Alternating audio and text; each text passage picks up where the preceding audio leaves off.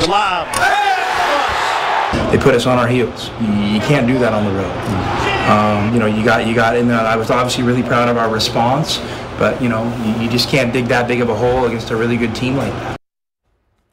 A really good team that was ranked 19th in the country. Arizona's opponent, Tennessee, had only lost to number 5 Villanova and number 18 North Carolina this season, factored in with a home crowd and some perhaps home cooking when it comes to home refs. And now Coach Tommy Lloyd has suffered his first loss as a head coach after opening up his career at the U of A with 11 straight victories. Good evening to you.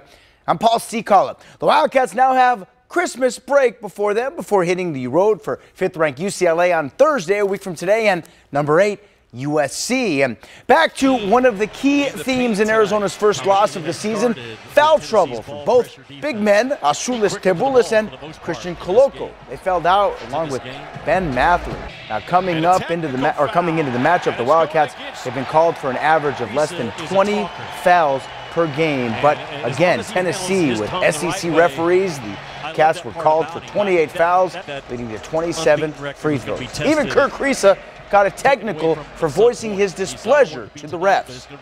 And a technical foul. Here, I always tell our guys, the team that complains to the refs first and complains the most usually loses.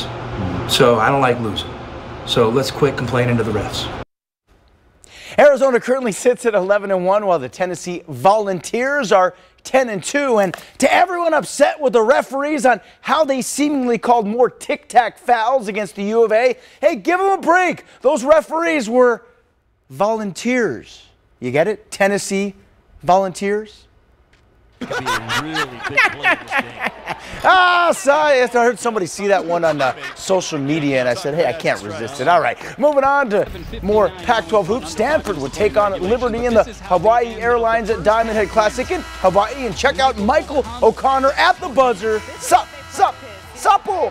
Hey, luck or not, it counts. That allowed Stanford to tie it up at the half. Now, fast forward to final seconds, down by 3. Can Liberty get off a game-tying shot? No way. Jose. Nuh-uh. Out of bounds. The Cardinals survived by just that. 3 points with the 79-76 win. So that ends up being the difference. Tucson native and former Catalina Foothills standout Sam Beskin got into the game for a 2-minute stretch in the win for Stanford. Finally, 'tis the season for giving, and one of the charities that the Barstool Sports Arizona Bowl contributes to is the Miracle en el Barrio. And get this, we're now learning more about the recent toy drive, and more kids who come from poorer families were able to receive Christmas gifts thanks to the countless volunteers, donors, and bowl officials. Miracle en el Barrio, presented by Nova Home Loans, gave toys to over 2,000 kids, with Nova Home Loans being a sponsor of the Barstool Sports Arizona Bowl, who also donates toys to Miracle en el Barrio. The two team up to raise money to give to local charities as well. And hey, don't forget, tickets are still available for the New Year's Eve showdown right here in the old Pueblo. Kickoff for this season's matchup at Arizona Stadium between Boise State and Central Michigan, set for 12 noon New Year's Eve. That's it for now.